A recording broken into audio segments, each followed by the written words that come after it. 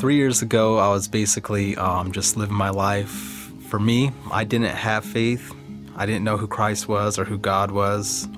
And the state of my life was a state of just selfish living, and it was all about me. 3 years ago, our marriage from the outside looked pretty much perfect. We had my older son, then we had my youngest. We had just had our baby, and we spent a lot of time together as a family, and to me that was different than what I grew up with. So I felt like I was doing good because I had an education, I had a degree, I had a good job.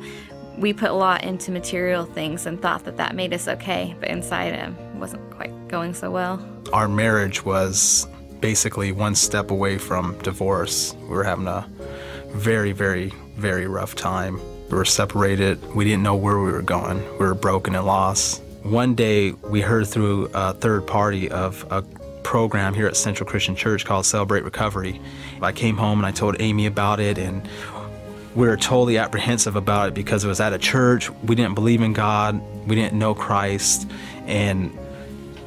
But yet we were like, you know what? We can still go here, and we can ignore if they start talking about God and maybe just get the self-help stuff. I was really scared and really angry with him that I had to be there too, because I had put, he was the bad guy in our relationship. I had put all the blame onto him, and I didn't want to come back. I was pretty sure I wasn't going to. The speaker got up to teach about this lesson on forgiveness and amends, and Amy and I were sitting there. We were just kind of counting the time of when we could get out of this place because we didn't like it. It felt very new and uncomfortable, but something happened. As he started talking about and sharing his own life, something inside both of us just went off and said, wow, maybe we do need to be here. Maybe we do need to come back one more week. He had shared a lot of the same issues that we did, and another couple shared also how the last year of Celebrate Recovery had changed their marriage, and that's the one thing that really caught my attention and made me open to coming again, because somebody had their marriage saved, and that's what I wanted. We decided to come back, and we kept coming back the following weeks.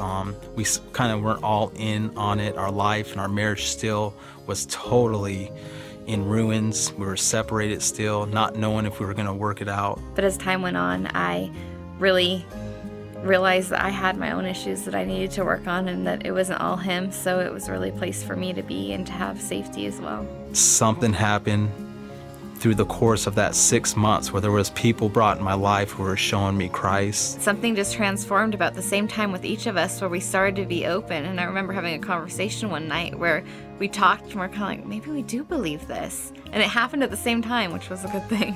One day I finally just went home, and I decided to get on my knees. I was in the bathroom, upstairs in our bathroom, and I was just alone in the house, and I decided just to get on my knees, and I just asked God into my heart. I just asked him to show me if he's real, to change my life.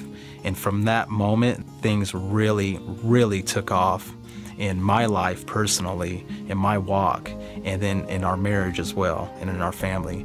We just started connecting in a different way. Our marriage really began to get just pieced back together, and it's hard to explain because I can't explain how it happened, but everything just really shifted after we accepted Christ and we began getting involved in church, and everything with recovery became easier, and things just started turning out to be the way I'd hoped. For me, loving your neighbor means giving back what God's already given to me. I received the gift of grace through Celebrate Recovery, through our journey. And now I'm learning to give back to our neighbors by giving what I received. I don't know where I would have been if there wouldn't have been the ministry of Celebrate Recovery for me to come to. I don't know where our marriage would have been. I don't know if it would have been together, and I don't know where I would have been as a person. Just most importantly, I just feel like I have a purpose, being here in this world, a purpose. And that's through Christ, through God.